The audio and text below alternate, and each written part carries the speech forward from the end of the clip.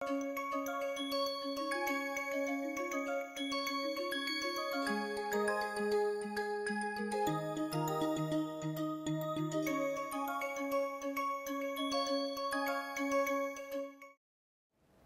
then historically Riemann said, I do not like this idea. He did not say that, but essentially he said why we should assume that the function should be bounded. So, his idea was very nice one. He said intuitively seems, so this is A and this is B. He said this is the graph of the function f of x, and what you want to do, you want to capture the area below the graph of the function. So, this is the area that you want to capture, right. Okay. So, to capture this area, what you are doing is you are trying to take upper sums and lower sums and trying to capture them in between. But let me do this way, let me take any point in this, take this height and take a small nearby point c plus delta x. So, that will give me this. So, look at the area of this strip, okay, and try to imagine the whole area being made up of these thin strips. So, what is the area of this strip? You can take f of c into delta x and try to sum it up. And the idea of summation is same, that you take partitions and make partition finer and finer. But his idea is, instead of taking the minimum and the maximum in that sub interval, take any value in that sub interval and take any rectangle of that height. So, let me define that, and so definition, f is a function on a b to r. So, let P be a partition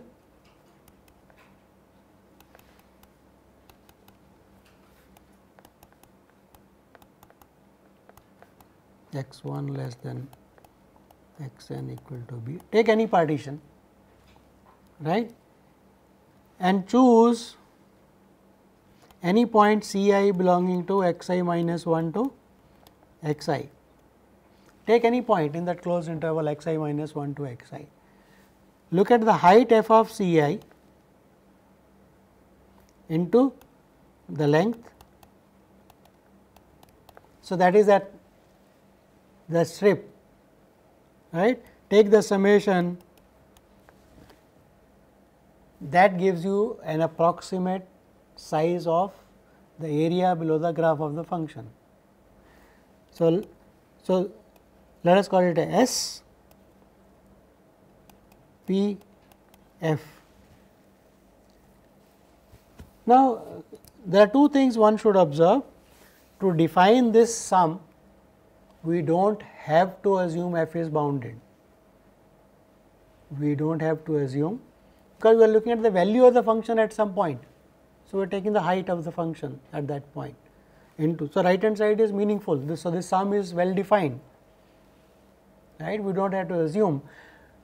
At the same time, note that the point C I is a arbitrarily chosen point in the interval x I minus 1 to x I. You can take the left end point, you can take the right end point, you can take the midpoint, or you can take any point, does not matter. So, look at this and look at the limit norm of p going to 0, make the partition finer and finer, S P F. So, if exists, we say f is, now we will call it as Riemann integrable.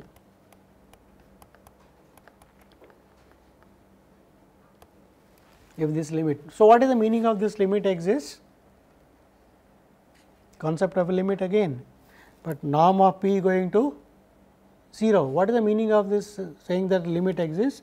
So, let me explain that, because that is for every epsilon bigger limit exists. So, first of all, what is the limit? One should say that there exists some number a belonging to R such that for every epsilon bigger than 0, there is a delta such that whenever the norm of the partition is less than delta, that implies this sum SPF minus A is less than epsilon. For every choice, when P is a partition, SPF depends upon the choice, right. So, this says for every choice of those points C I, whatever choice you choose, if you construct SPF, that should be close to the number A. That is what the limit means. Okay. So, you say it is integrable, and this number A is called the integral. We should say Riemann integral for the time being, because we have notion of integral coming from upper sums and lower sums, called the Riemann integral.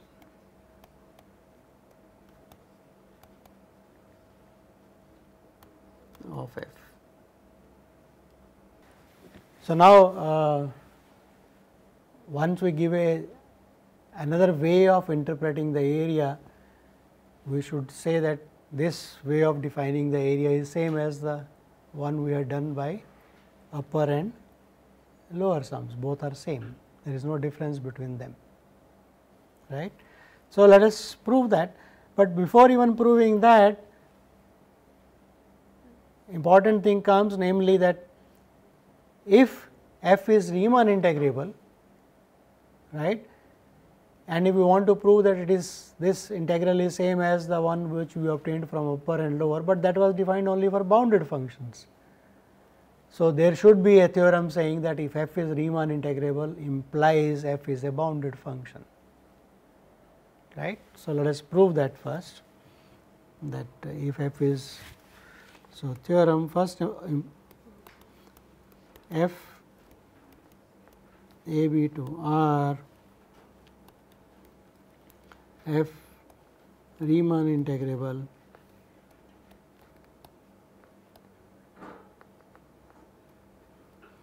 implies f is bounded. Right. Intuitively it seems quite okay, because if the function is unbounded, those strips areas you can keep on increasing, right. That is one way of looking, but let us look at another way of proving this. So, f Riemann integrable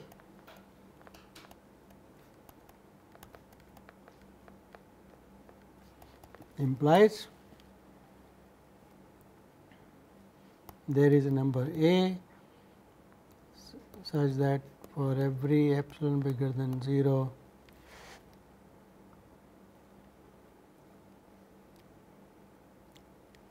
there is a delta such that for every p norm p less than delta implies SPF minus A less than epsilon. See, boundedness means what? We should be able to show that for every point x, mod of f of x is less than or equal to some constant. That is what we want to show. Okay. So, let us say this P is a partition. So, something say A is equal to x 0, x 1 less than x equal to B, right. Then for every point S I and T I, see the SPF requires choice of a point in between the interval x I minus 1 to x I, right. So, let me choose some points x I T I between x I minus 1 and x I. Then for every such choice we have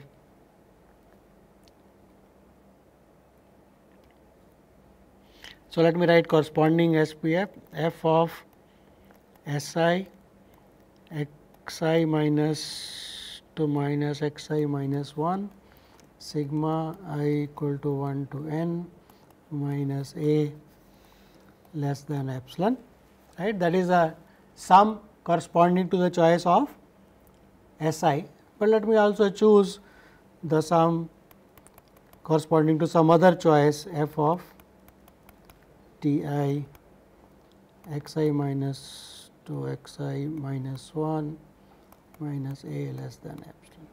For two different choices, let us, so that is what it says.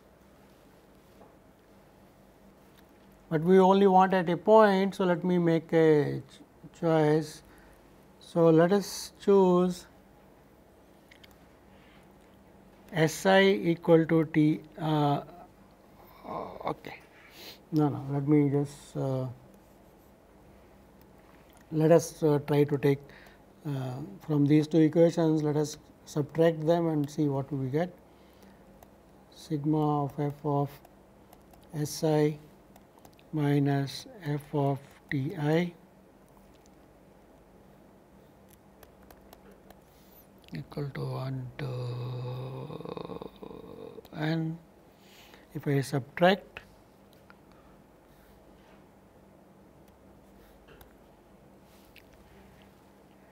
I want to look at this. So, that means if I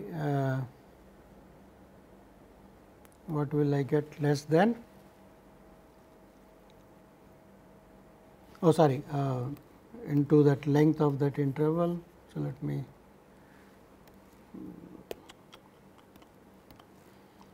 minus f of t I into x I minus 1. I want to estimate this quantity, right. So, I can add and subtract a. See, this is summation, this the first term minus mod a, this minus mod a. So, summation f of S I minus capital A times this plus minus of that. So, I am saying this is less than 2 epsilon. Is that okay? Because what is the first term? Summation f of S I times this length. So, I can add minus capital A. So, I will get 1 epsilon by using triangle inequality, and that other one I will combine it with the other one. So, triangle inequality. So, add and subtract capital A in this thing and use triangle inequality and use this 1 and 2. Is that okay? Or shall I write that step? So, let me probably, in case you feel uncomfortable, let me write. So, the reason is because this quantity, right, is this summation f of S I into x I minus 1 minus a plus the other term minus summation f of t I that thing minus a. Add and subtract, right, and now use triangle inequality. So, this will be less than or equal to absolute value of this plus absolute value of that, and use 1 and 2 to get the required thing. So, this is less than 2 epsilon. So, let me call this as 3. So, in this 3, let us take S I equal to T I for every I bigger than or equal to 2. Then what will happen? That terms will be 0, right? Those terms will be 0. So, what is left is the first term f of S 1 minus. So, that will give me implies f of S 1 minus f of T 1 absolute value into the length x 1 minus x 0 is less than x 1 minus, that is positive anyway, less than 2 epsilon. Is that okay? In equation 3, I am putting S 2 equal to T 2, S 3 equal to T 3 and so on. All remaining terms will be 0 except the first one. So, first one will be f of S 1 minus f of T 1 into the length. So, that is x 1 minus x 0. Okay. So, that is the case. So, what is mod f of S 1 is less than or equal to, what is mod of f? So, mod of f t 1 into x 1 minus x 0 plus 2 epsilon. Is that okay? From here this implies this. Is that okay? Mod of a minus b less than something. So, what is mod a less than? Okay. Triangle inequality again. You can add and subtract if you like. And now look at this quantity. F of t 1 is a value at some point t 1. Okay. Length of the interval. So, this is less than or equal to some number, right. F of t 1, the value of the function at a point t 1 of your choice. You can take it f of t 1 to be the left hand point a 1 a. So, f of a into the length. So, you can put maximum b minus a, right. This is the length of the sub interval. You can bind it by the total interval plus 2 epsilon. Is that okay? F of t 1 is a arbitrary point in the interval x I minus 1 to x I. So, let me take the arbitrary point as the left hand point a. So, t 1 is equal to a, x 1 minus x 0, that is the length of the sub interval. So, that is less than the length of the full interval, that is b minus a, 2 epsilon. So, call this as some constant m. So, what is S 1? S 1 is a arbitrary point in the first part. So, what we have shown is the function is bounded in the interval x 0 to x 1, right. S is arbitrary. So, since S is arbitrary, S 1 is arbitrary in the first part, so that is a to x 1, f is bounded in x 0, that is a to x 1. So, what we have shown is we have found a partition. Now, so how did I get the first one? By choosing S I equal to T I. I can do it with other ones now. S I equal to T I everywhere for all I except 2. So, I will get boundedness in the second interval and so on, right. So, similarly other subintervals. So, let me write. So, similarly f bounded in each one of x I minus 1 to x I for every I, and that proves it. Yeah, okay. You can divide by that also. Okay. So, to be very precise, it should have been multiplied by this. So, 1 over of b minus a, put that also if you like. Take it on the other side, there is a constant multiplying, that is what your question is. This multiplied by x 1 minus x 0, if I divide, so it will be 1 over of this quantity, right.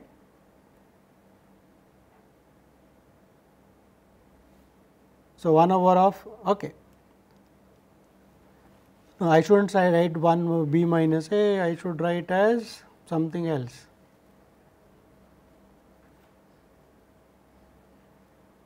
Yeah, I think f of S 1 minus, that makes it smaller. Yeah, there is minor thing. I think from here, if you want to go, then you should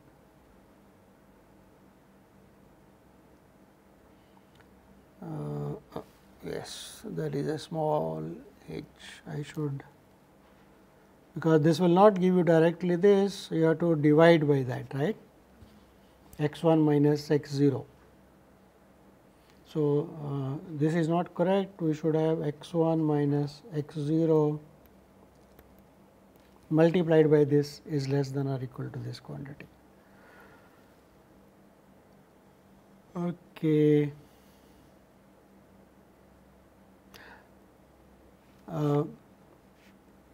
So, you will have 1 over of x 1 minus x 0. Can I bind that with something? Yeah, I think